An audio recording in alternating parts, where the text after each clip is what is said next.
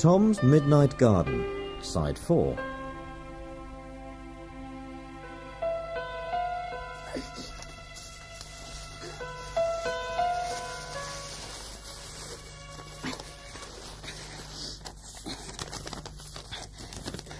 To whomever may find this, these skates are the property of Harriet Melbourne, but she leaves them in this place in fulfilment of a promise she once made. You'll have to finish your drawing tomorrow, Tom. It's time for bed now. All right. I'll come in and say good night in a few minutes. He's always very good about going to bed. Yes. He's a funny boy. All he ever draws are clocks.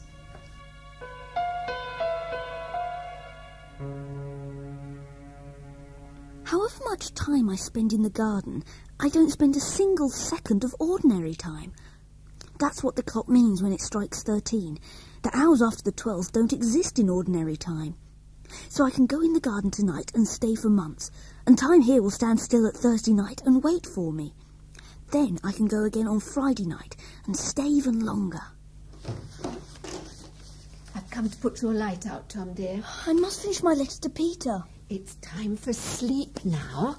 The letter can't be posted until tomorrow anyway. But I didn't send a letter yesterday either. Never mind. I promised to write every day. It's not good to break a promise, but luckily it won't matter to Peter. He'll be seeing you the day after tomorrow anyway. Good night.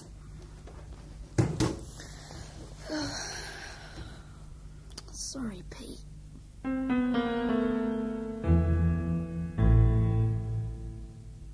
Peter? Why is your light still on? It's late. Can't sleep. I didn't get my letter from Tom today. Oh, he'll be home very soon. Don't you worry about it. Now close your eyes and you'll soon be asleep.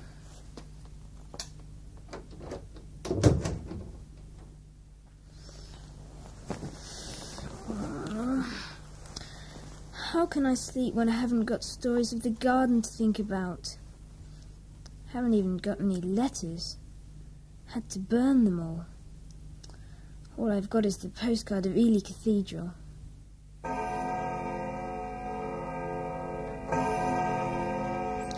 Peter, I'm sorry I didn't write you today.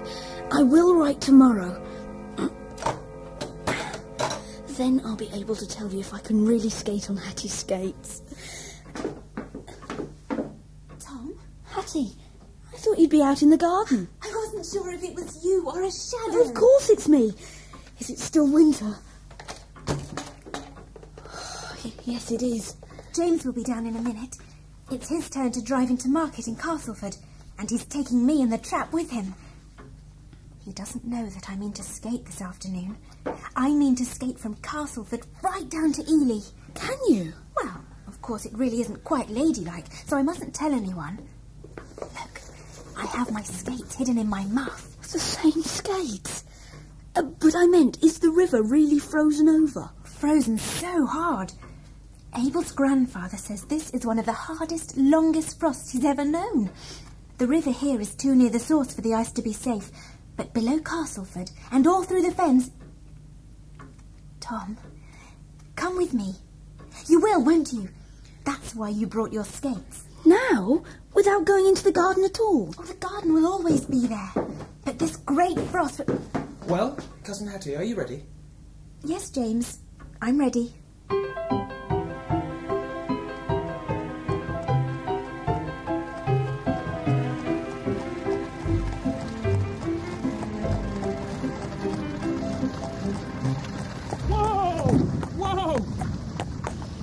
Busy. It always is on market day. You should come into town more often, Hattie. Yes. This will do. I'd like to get out here, please, James. Do you want to lift back later? Oh, thank you, James, but...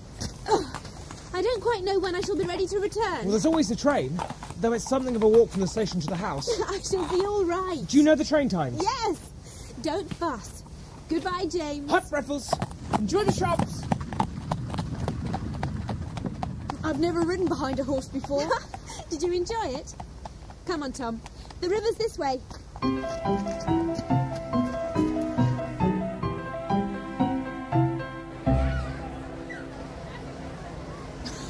river is so crowded. There must be more people on the ice than at the market. Oh, come. We can sit here and put on our skates. Do you see those gentlemen right over there? In the top hats? Yes. You see how they're moving? In loops and circles. That's called figure skating. It's a very new fashion.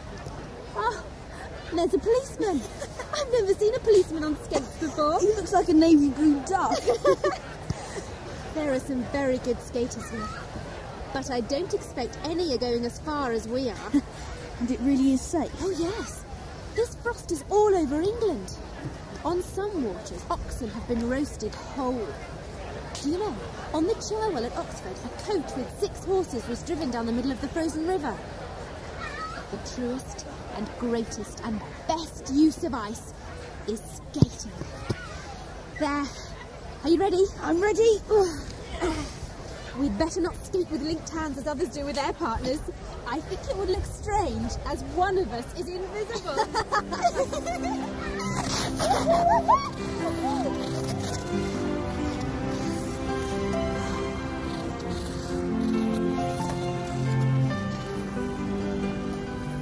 I can skate as well as you.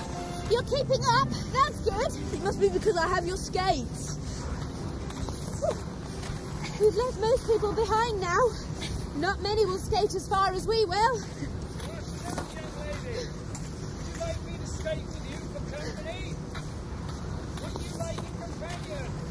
I have a companion, even if you cannot see him.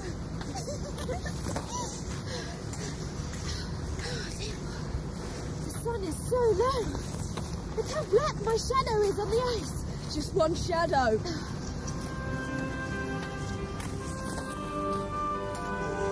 Oh, look, Tom. The tower of Ely Cathedral. Oh, we've done it. Oh, not yet. There's still a long way away. Shall we go to the cathedral when we get there? Oh, yes. And can we climb the tower? I expect so. Yes.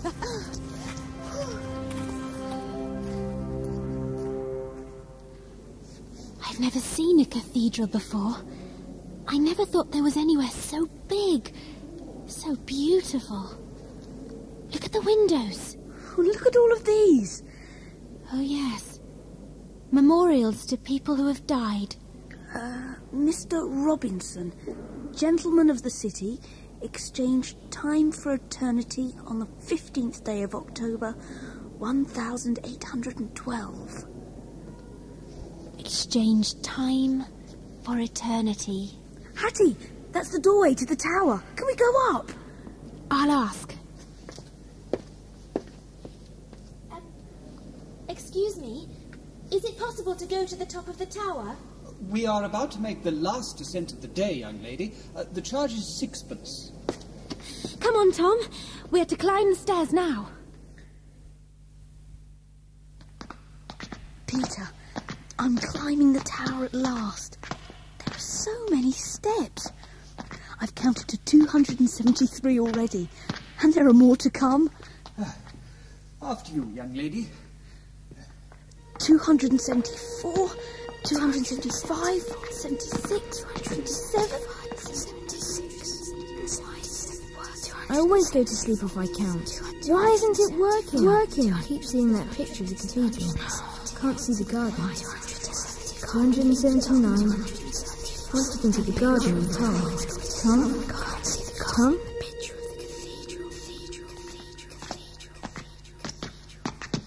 280, 81, 82, 83, 84, 85, 86. Oh, we're there. Oh, Tom, we're so high up. I can see forever. There is the River Ouse, and in that direction you may see the spires of Castleford. The sunset on the ice makes it look like If you fire. follow me, you can get some better... This way, Tom. Tom, who's that?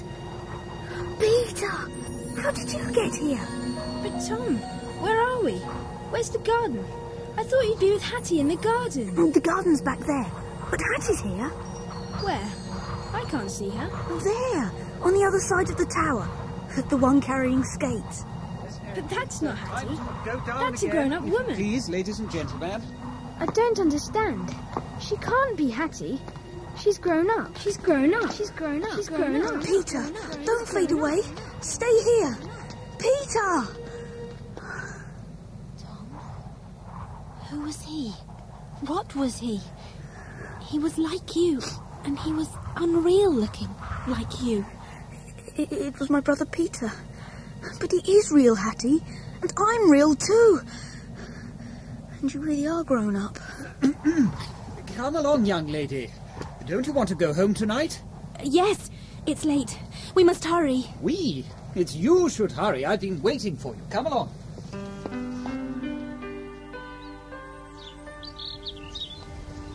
Oh, I can't fasten my skates for hurrying. We must get back. Yes, I must get back. Where are you skating to, young lady? This time of evening? Castleford! Ho, ho, ho! If the ice holds. This old southwest wind means rain and thaw lately. There's already someone went through the ice up towards Castleford. Friends got him out just in time. You best go by train. Thank you, but I shall skate. Tom, I haven't enough money to take the train. Be careful. The ice will be weak on the bridges and along the reed beds. Come on, Tom. Let's go. At least you have a full moon. Bye!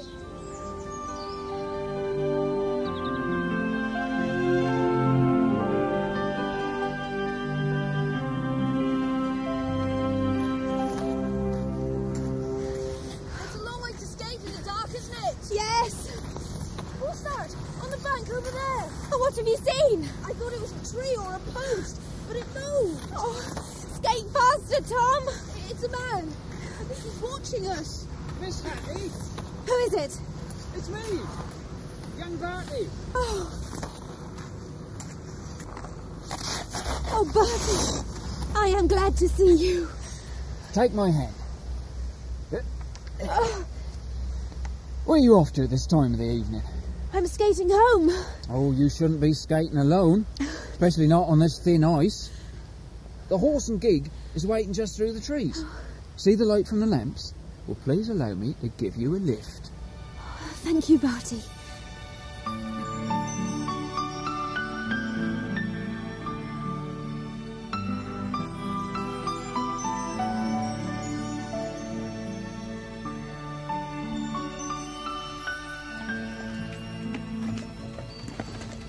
This is very kind of you, Bertie, but I'm afraid I'm taking you out of your way. Oh, it's a pleasure. Hattie. I've noticed lately that you skate as well as your cousin James. Thank you. Few ladies have skated so far as you did today. Oh, Bertie, I love it so. Hattie, can we go back in the garden when we get... My own mother once skated from Castleford to Ely and beyond, but she was in the company of my father. I had heard there were other great frosts in the past. A thaw's beginning tonight, but they say it'll freeze again before the end of winter. Hattie, I do hope you will, Bertie. Perhaps next time you go to Ely we can make up a party for the adventure. Oh, yes. Hattie, you're looking right through me.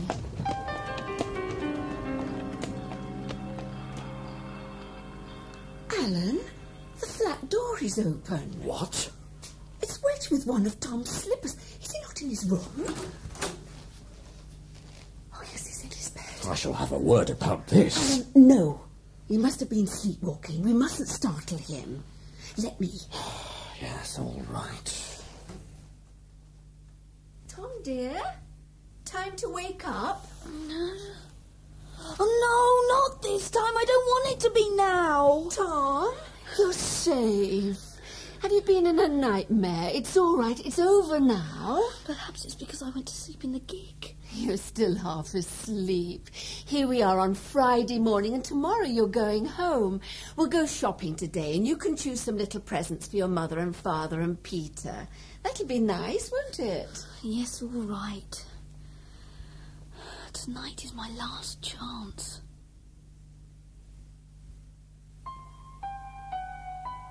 You didn't strike 13, but I've come anyway. It has to work tonight. It's my last chance. You understand, don't you? I want to exchange my time for an eternity of Hattie's. Time in the garden can go back. She may be a little girl again tonight and we can play.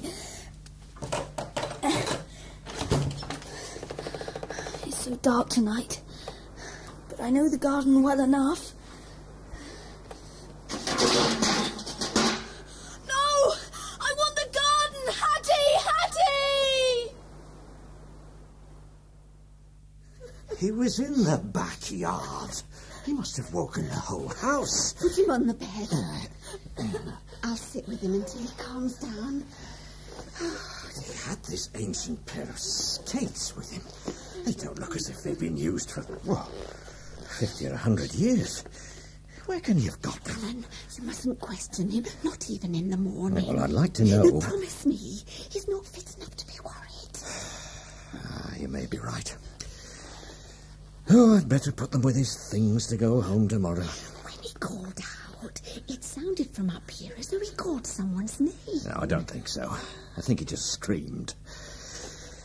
I must go and explain to the other tenants. Reassure them there's no cause for alarm.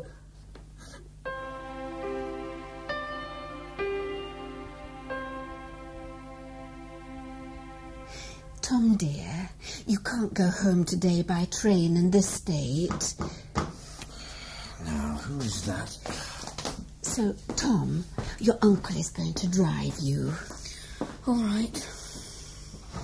Tom, can't you tell me what the matter is? You wouldn't believe me. I'm sure I should if you told me the truth. Please, Tom, try. It's the garden. I've lost it. Tom? It's too complicated. That was old Mrs. Bartholomew again. She was very agitated last night when I went up to apologise for the disturbance. Thought I'd succeeded in calming her, but it seems not. Why can't she let well enough alone? What does she want just now? Well, she's still insisting that Tom go to her and apologise himself. I shouldn't dream of sending him. Certainly not. I told her as much. She need not think she could intimidate me. I'll go. I shan't let you, Tom. No, Tom, I shall go upstairs again myself and take your apologies for you. I'll go. I expect I ought to. I don't mind.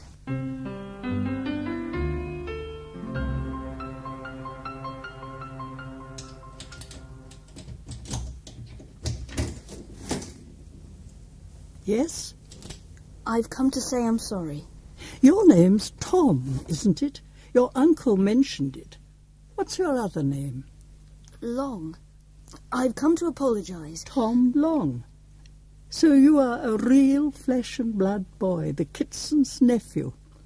And in the middle of last night, you screamed out. You woke me. I've said I'm sorry. I can hardly believe you're really here. Don't you understand? Don't you know who I am? You're Mrs. Bartholomew. You called to me last night. You called my name. Come in, Tom. I should go downstairs. My uncle's driving me home. Come in. Come inside. Isn't that the barometer from the Melbourne's Hall? Come into the sitting room. I'll show you something. Look at the photograph over the mantelpiece. That's young Barty. Yes, a likeness taken soon after we were married. Young Barty was Mr. Bartholomew. That's right. You married young Barty. Who were you? I've been telling you, I'm Hattie. No, Hattie was alive when Queen Victoria reigned. I worked it out. That's right. I was born towards the end of the Queen's reign. She was an old lady when I was a girl. I'm a late Victorian. I don't understand. The garden's gone, and yet the barometer's here, and the clock is still in the hall. And now you say you were Hattie. What happened after the day I skated at Ely with Hattie? The last time we saw each other? That wasn't the last time I saw you. I see you don't know all of our story. It was in 1895 that you and I skated all the way to Ealing, the year of the famous Great Frost. That evening, on the way home, when it was getting dark and the ice was becoming treacherous, we met Barty. Do you remember? Yes, I remember that. And Barty drove us back. Hattie talked to him all the time.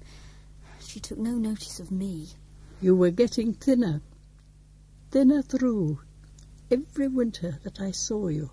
During the drive home, you faded, and by the time we got back into the house, you'd vanished altogether.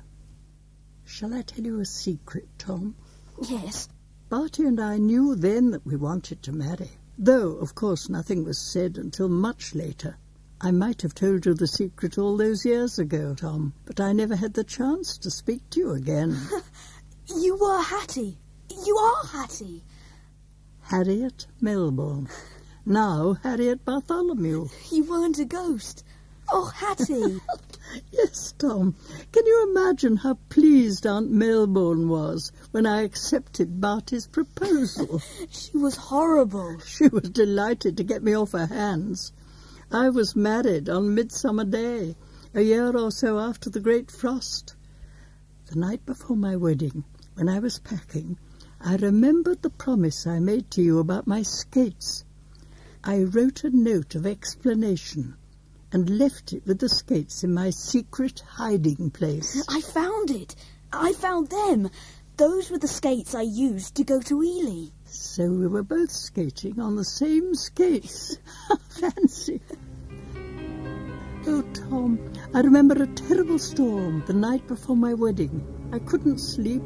I looked out of my window and thought of all I would be leaving behind me, and of my childhood, and the time I'd spent with you. And that was the last time I saw you, down there in the garden. You were as thin through as a piece of moonshine. When? I never saw you looking out of a window. You didn't look up. You were wearing your pyjamas as you always did. Yes, I never bothered to stop and dress. In those days, most boys wore nightshirts. I didn't know about pyjamas. You seemed to go indoors, and I thought, he's gone. But the garden will always be there. It will never change. And then, do you remember the tall fir tree? When the storm was at its worst, the lightning struck it. I remember. Oh, Tom, it was so terrible to see. The lightning struck, and it fell. I heard you call out. That was when I knew the garden was changing all the time, because nothing stands still, except in our memory. No, it's all different now. It is. But I forgot the tree and the garden, and I forgot you too, because it was my wedding day. Barty and I went to live on one of his father's farms in the Fens. We were very happy. So when did you come back to this house? Not for a long time. When Aunt Melbourne died, then the family business began to fail, and James sold off the house. Barty bought the house and some of the furniture for me, especially the grandfather clock. When I was a child, I loved to hear it striking. I loved the way it chimed, whichever hour it chose. I still do. So do I. And then you moved in here? Not then. No. Barty said it was not a gentleman's house with no garden, so he made it into flats and let them. But you couldn't take the grandfather clock away, could you? It couldn't be moved. That's right. It remained here. Barty and I had 2 sons, both killed in the Great War. Oh, Hattie. It's all right, Tom. I did all my crying for them a long time ago. Then, many years later, Barty died, and I was left alone. That's when I came to live here. And since you've come to live here, you've often gone back in time, into the past. When you are my age, Tom, you live in the past a great deal. You remember it. You dream of it. That's why the weather in the garden was usually so perfect. And why time sometimes jumped ahead, and then sometimes went backwards. It all depended on your dreams. But, Tom, never before this summer have I dreamed of the garden so often, and never before have I remembered so clearly what it felt like to be little Hattie, and to be longing and longing for someone to play with. And I was longing for someone to play with too. That must be how it worked. That must be why we were able to go together to the same garden. But these last few nights, before last night, you've been dreaming of winter and skating. Yes, of skating to Ely, the furthest I'd ever been from my home, and of growing up, and of Barty and my life with him. I dreamed less and less of you and the garden. I suppose you couldn't help it, if you were growing up. And last night? Last night I dreamed of my wedding and of going away to live in the fens. So last night, when I opened the door, the garden wasn't there anymore. That's why I screamed out. I called to you, but I never thought you could hear me. I knew it was Tom calling for help, but I didn't understand then. I didn't believe you were real until I saw you at my door just now. We're both real, then and now. It's as the angel said, time no longer. That means it's 11. Your aunt and uncle must be wondering what has become of you. Go and ask them if you may stay for a morning cup of tea, and perhaps a piece of seed cake. Yes, Tom, you may stay a little longer with Mrs. Bartholomew, but are you sure you want to? Yes, I do, please. And you're sure you're not being a nuisance to her? I'm quite sure. Hattie, Mrs. Bartholomew invited me. Oh, dear. You certainly seem a lot better now. But do be back by 12 o'clock. We'll have an early lunch before Uncle Alan takes you home.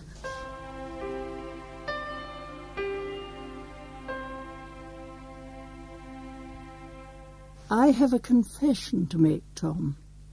You told me not to carve on tree trunks, but after you taught me to swarm Trixie, I carved both our marks there, a long, thin cat for you, wearing a hat for me. It did look ridiculous. I never told you. I once planned to climb the yard fence to look at Trixie. I wonder if I'd found your drawing. It may still show. There, on the trunk.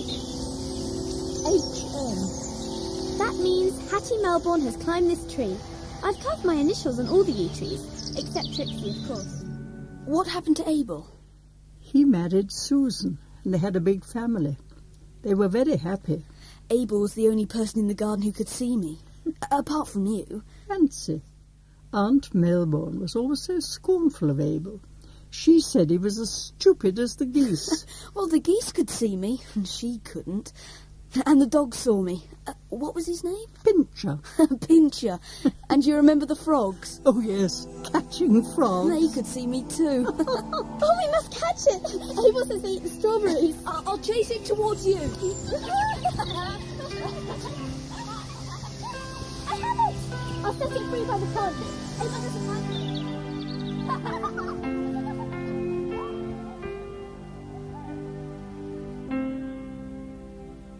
What about that brother of yours? I saw him in Ely. I've forgotten his name. Peter. I write to him about the garden and playing with you out there. He loves to hear about it. He wishes he could be there too. You must bring him to visit me one day. Will you do that? Yes, thank you. When I get home, I'll be able to tell him the secret of the garden and take him an invitation from Hattie. That means it's noon. I don't want to go, but I ought to. I'm to be driven home after lunch.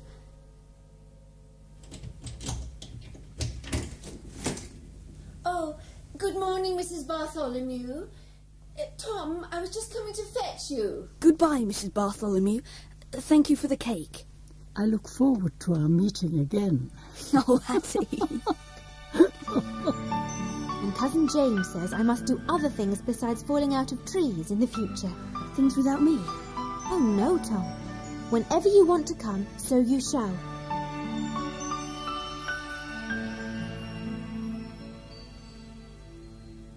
Tom will be settled in at home by now.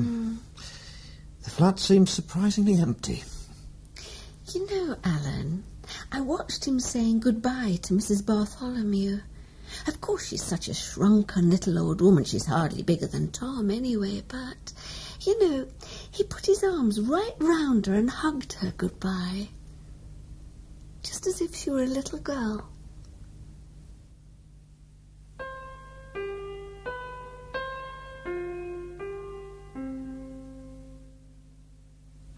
In Tom's Midnight Garden by Philippa Pearce, the cast was Tom, Peter England, Mrs. Bartholomew, Rachel Kempson, Aunt Gwen, Eunice Stubbs, Uncle Alan, Crawford Logan, Older Hattie, Deborah Berlin, Young Hattie, Sarah Morton, Abel, Callum Macpherson, Aunt Grace, Judy Parkin, James, Tim Godwin, Verger, David Holt, Barty, Simon J. Williamson, Baby Hattie, Ruby Isla Seramal, Peter, George Miller, Edgar, Robert Thomas, and Hubert, Oliver Grigg.